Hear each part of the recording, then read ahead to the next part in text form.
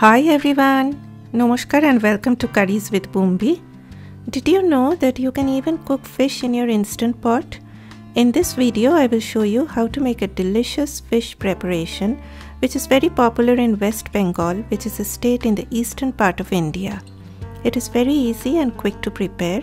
At the same time, I would like to say that this is not a sponsored video and you can even try this recipe in a regular pressure cooker.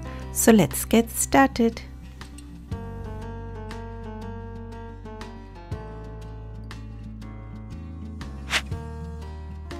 The very first thing we need to do is to make a sauce which will also act as a marinade. You must be thinking that what is she even saying? You heard it right. This is the only prep work that you need to do for this recipe. This marinade will do all the job for you, and of course the instant pot is there that will do the cooking for you. I need plain unflavored yogurt, no vanilla flavored or any kind of flavored yogurt, but just plain unflavored yogurt. Then I will be using this thing called spicy brown mustard. You will find this in the section that keeps flavored sauce and condiments at your grocery store. But do not buy mustard sauce. Buy something that just says spicy brown mustard on it. And it should not contain any other flavorings other than vinegar, water, mustard seeds and salt in it.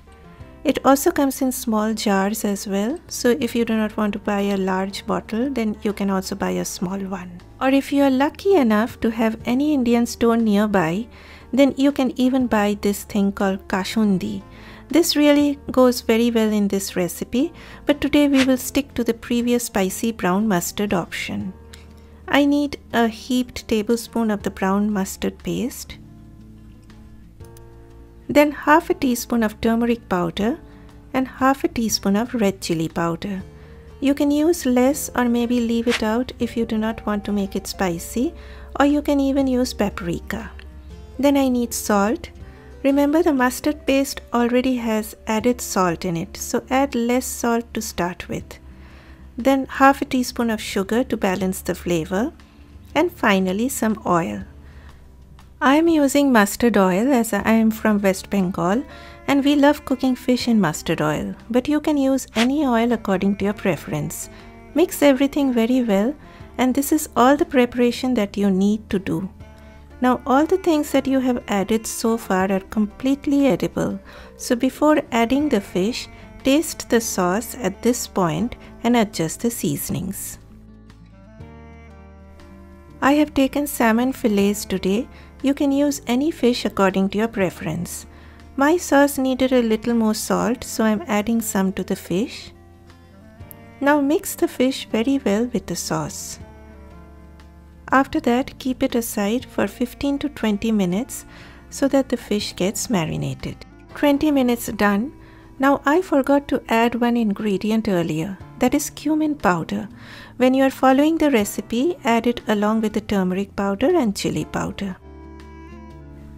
Now I will be putting the fish in this steel bowl, and then I will be putting this steel bowl inside the instant pot. You can even use a box like this, like we say in India, a tiffin box. You can use any other heat-proof bowls. Add all the fish in the bowl along with all that marinade.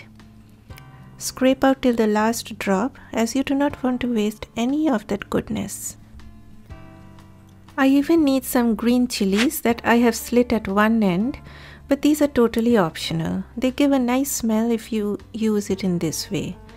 And finally, add some more oil on top.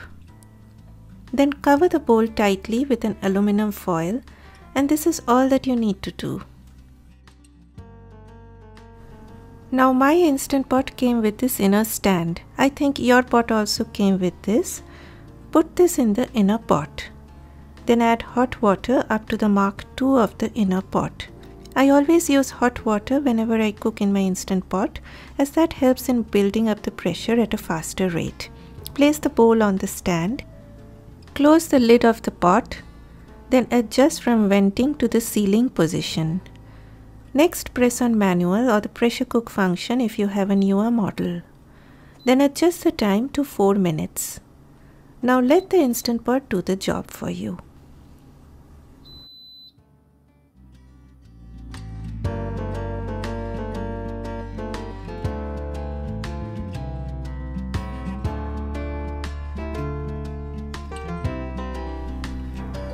After the Instant Pot sends off the beep, once the cooking is done, press cancel to switch it off.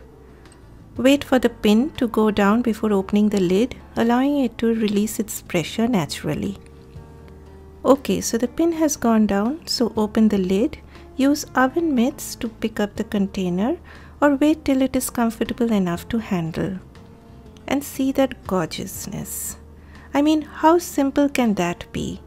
Garnish it with some fresh coriander leaves. This is a perfect weeknight recipe too. And this goes best with hot steamed rice and some salad by the side. Please give me a thumbs up if you like this recipe, and if you are new here, please consider subscribing along with that bell button so that you can get notified each time I post any video. Bye bye.